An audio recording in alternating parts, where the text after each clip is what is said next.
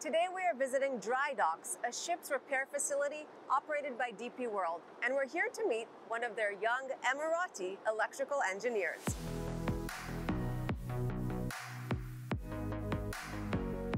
My name is Salma Ahmed. I'm 25 years old. I'm an electrical engineer. I studied a bachelor electrical engineer and the master is engineering management. I wake up every day at 6 o'clock and I start my work at 7 o'clock. Then by checking the emails and checking the feedback of my team as well, where is the status in our projects. Dubai-based Salma Ahmed is the third engineer in her family, following the footsteps of her aunt and cousin. After completing her studies at the Higher College of Technology Dubai Women's College, Salma joined DP World in 2019 and began her work as a supervisor at Drydocks World in April 2020. Together with a team of 11 electrical engineers, Salma plans, designs, and repairs the entire electric system of massive vessels. Everything we'll see on the vessel is actually designed right here. Yes, of course. Here we have the 2D model and then we designed the 3D model of the vessel.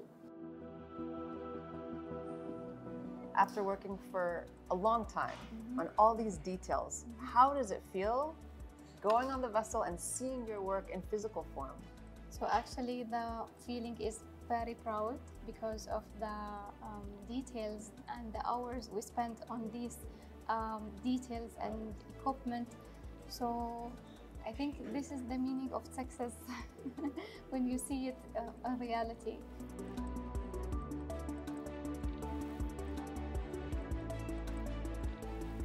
So Salma, after all your hard work, hours of design, it's inspection day. How does it feel entering this giant vessel?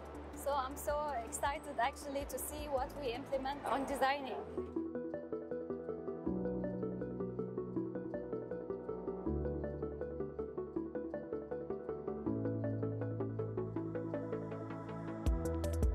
There are thousands of cables here, and you know every single one, where it's going, where it's connecting to? Yes, sure, because each cable should have a tag number. This tag number is different than the other cable. It depends on the location, and each cables will be different than other.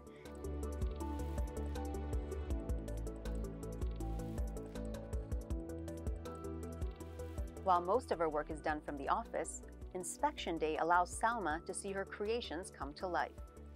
And working during the scorching heat of Dubai's summer reflects not only Salma's resilience, but the determination that drives the entire company to complete these mega projects.